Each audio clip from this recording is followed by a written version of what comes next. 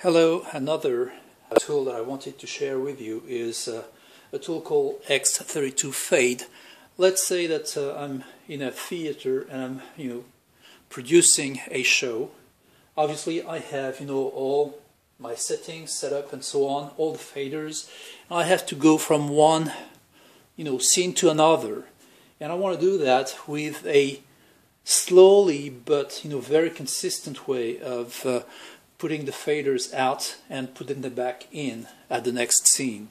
Well, this tool just does this. You connect to the X32, you select the faders that you want to act upon, and you just click the fade out button, and everything will go smoothly down, at a given within a given time.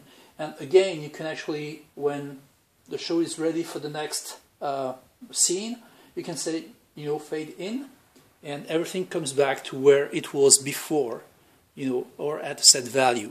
And that's exactly what this is doing, so that you can actually have something very smooth, very nice, time controlled, that will actually slowly fade out and slowly fade in, very well controlled.